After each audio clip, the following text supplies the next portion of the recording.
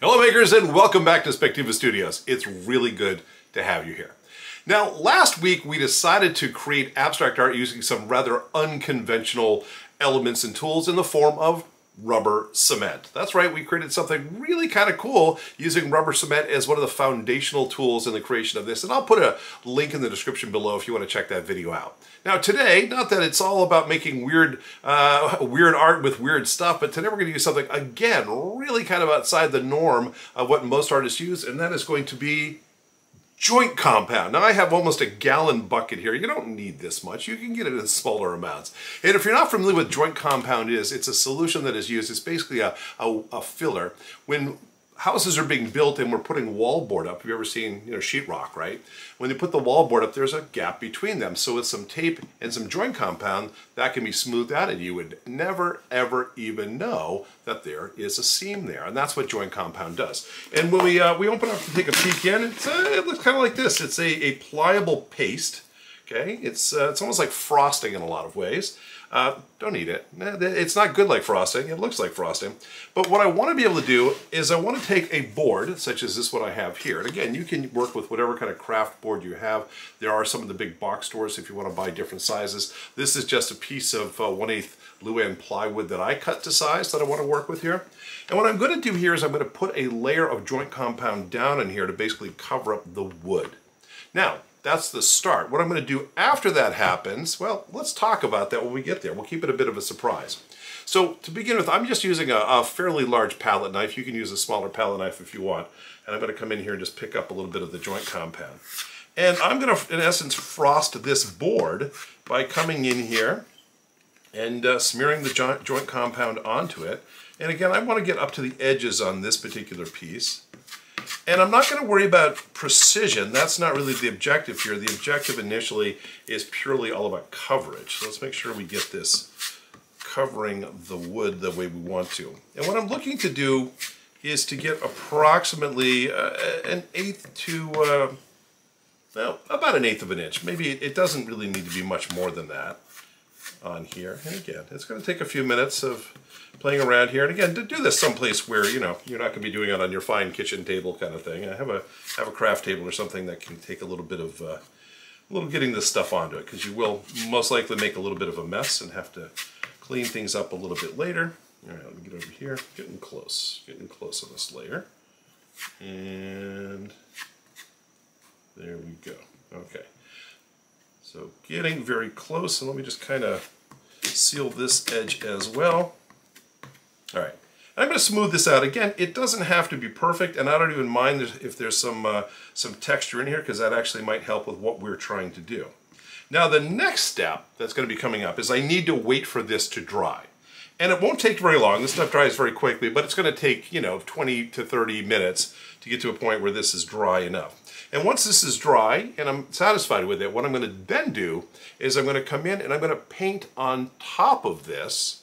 We'll lay some colors down, and then I'll share with you when we get back what happens next. Okay, welcome back. Now, the piece has had an opportunity to dry. It's been about 20 minutes or so.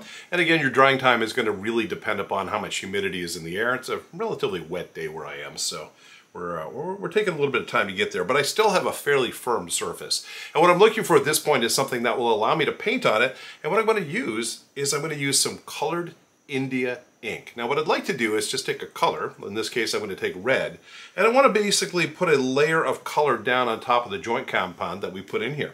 So again, make sure if your inks have been sitting around for a while, and sometimes that's the case, that you give it a good shake. And what I'm going to do here is just use the eyedropper here to get some onto my piece here.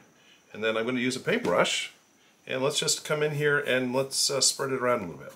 Now again, the ink is going to soak in to the joint compound a little bit, and that is normal. Just get a little bit more to work with here. And what I'm trying to do is just paint this in.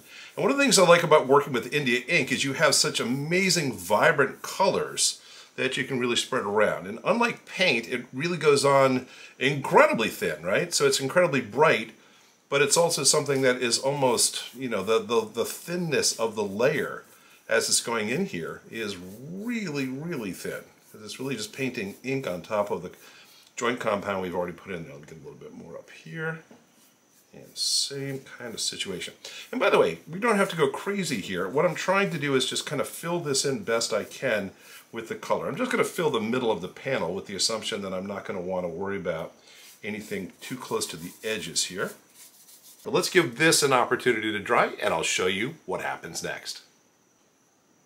All right, welcome back. Now, the India ink layer that we've put on here so far, this red color, has had an opportunity to dry as well, and it's dried to the touch. And that's going to be perfect because our next step now is to add more joint compound. That's right. So what I'm going to do, let me get my bucket back in here and get my palette knife here. And again, I want to grab some of this, and I want to start just obscuring what I've just put down here. So this is going to be an opportunity to, in essence, cover this up. Again, I know, wait, we just put it on there. Why the heck are we covering up? Aha! The great reveal will explain all. So we're going to come in here, and once again, I want to just obscure this and get another layer of frosting, so to speak, on top of this piece here. And again, if you don't wait long enough, you may end up getting some bleed through. So make sure you wait long enough for the ink to dry. One of the nice characteristics also about India ink is that once it dries, it is permanent. It's hard to clean up once it's already dried because it will set as a permanent ink. So in this case, once it gets wet again after it's dried, it's not going to run. It's not going to be a big problem. But if we don't wait for it long enough, we may run into an issue. So again, I'm just coming in here and I'm going to frost this board the best I can. Let me come in from the side a little bit, get this stuff over here on the edge. Smear this down. And again, it doesn't have to be perfect. That's not the objective. The objective is to make sure we cover things. If we leave some lumps, it's all good, and I'll share with you in a little bit why that is. All right, so there we are. So there is our second layer of joint compound into place. And as you might start to notice here, we have to wait for this one to dry too. There's a lot of layers that go in here. There's a fair amount of waiting, but you know, it's an opportunity to go do something else. That jigsaw puzzle is not gonna put itself together. You know what I'm saying? So we're gonna give this a little bit more time, another 20 minutes or so. And when we come back, guess what? Time for some orange. See you then. All right, welcome back. Now, our second layer of joint compound has had a chance to get firm. It's not totally super dry yet, if I'm being honest, but it's getting close. And it's going to give me what I needed, which is an opportunity to lay another color down in this. And this time we're going to be putting in some of this orange. So let's just do a similar thing to what we did last time.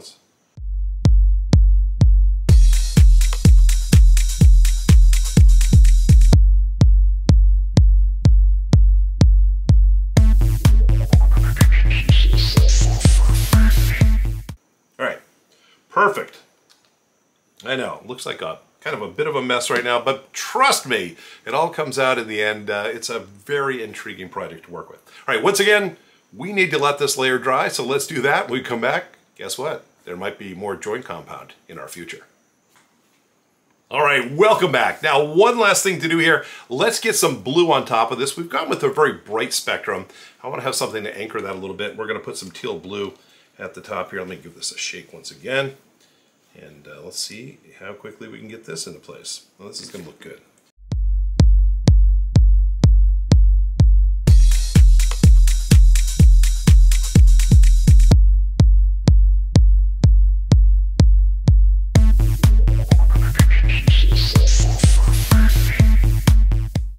And that's what we're going to do. Now, one last thing I need to do here is I'm going to wait for this layer to dry, and then one last obscuring layer to put onto it. See you in a moment. Okay, welcome back. Now, it's actually been a few days after we finished our final coating. It just took a little longer to dry, and you know, you get busy with other things. But we're ready to go now, and what I want to be able to do is to start to work on the surface with a sander. Now, it doesn't have to be any fancy sander. You can use a hand sander. You can use sandpaper if you want to do it. It takes a little while. I'm going to use a rotary sander. I'm going to use this guy right here, which I happen to have in my shop. And because sanding this is going to create a whole heck of a lot of dust, I've decided today I'm going to work outside to make sure that I don't leave dust all over my shop or all over the house. You know how it is. No one really cares that much for that kind of thing. And because this is a fairly dusty experience, I'm going to employ the use of one of these masks, which I have a whole bunch of them lying around the house. I have no idea why. That's right. We're going to get this on here because breathing in, you know, plaster dust, not necessarily considered the best thing to do. All right, let's go and let's hit this thing. Now, the goal of this project is not to sand the whole thing off, because that would defeat the purpose of what we've worked on. but instead to be able to reveal different parts and different layers. For example, let me go in on this upper corner here for a second, and let's see what happens if we start to sand down through the different layers.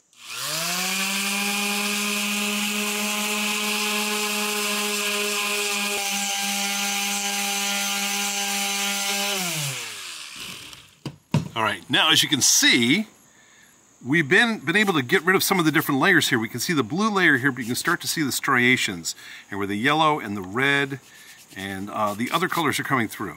And this is really the whole objective of this project, is to create an opportunity for us to really drill down. Now I'm going to go hit the rest of this, and I'm going to try to, I'm going to randomize this. I don't want it to be necessarily all being sanding down to one level, but that's really what we're trying to strive for right there.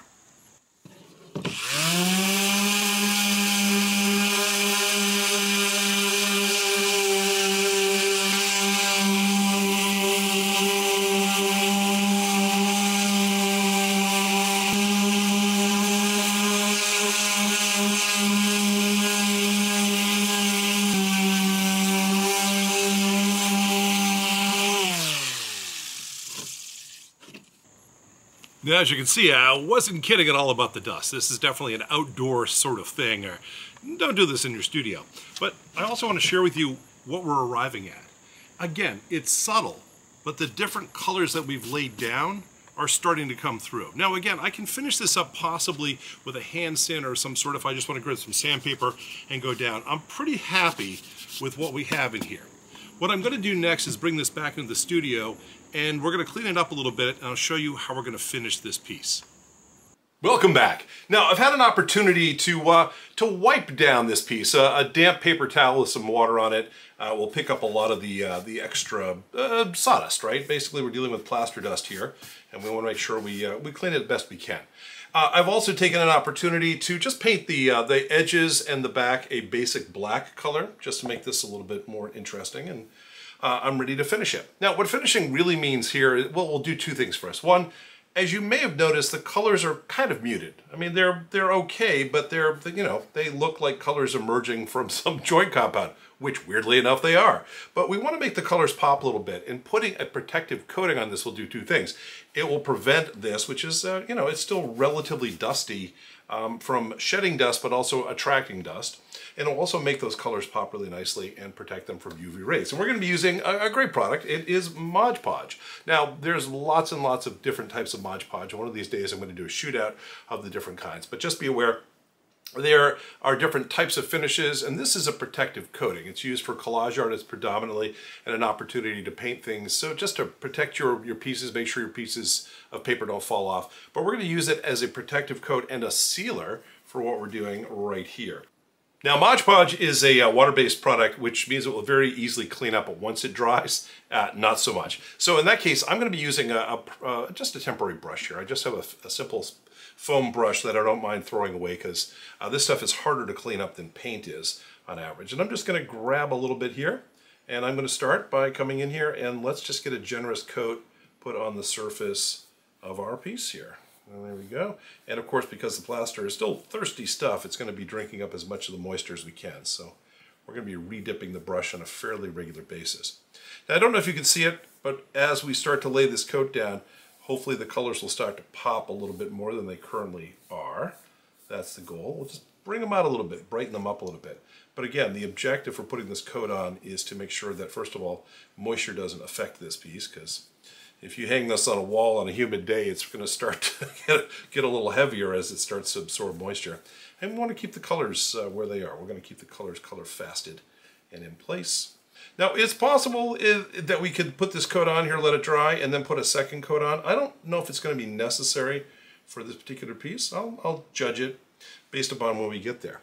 But again, the objective of this is really just to show you how we can create an interesting abstract artwork using some really, really unusual ingredients, right? We have our joint compound, we have our India ink, we have the results we have. Now, again, this may not be everybody's cup of tea, but once again, a big part of what I'd like to provide to you on this channel is an alternative view of how we can make some interesting things with unusual materials, but also interesting techniques that will help you in other aspects of your abstract art creation. And I think this fits the bill. And at some point I'll put a hanger on the back of this, and then we'll find a wall, And we have a piece that is kind of interesting, or it may not be, but it definitely fits the bill of being abstract. That's what we're going for. Anyway, hope you enjoyed this. And by the way, if you like the kinds of things you see here, feel free to join us on our gallery channel, which is at spectivastudios.com. Lots of great stuff in there. Holiday gift ideas, perhaps. But I want to be able to share these kind of ideas with you on an ongoing basis. We do that on this channel every single Friday. We drop a new video. And if you'd like to be part of what we're doing here, yeah, just hit that subscribe button down below. And we'll make sure you get informed whenever a new video drops by. That's all I have for you this week. This is Spider. Have yourself a fantastic day. I'll talk to you next time.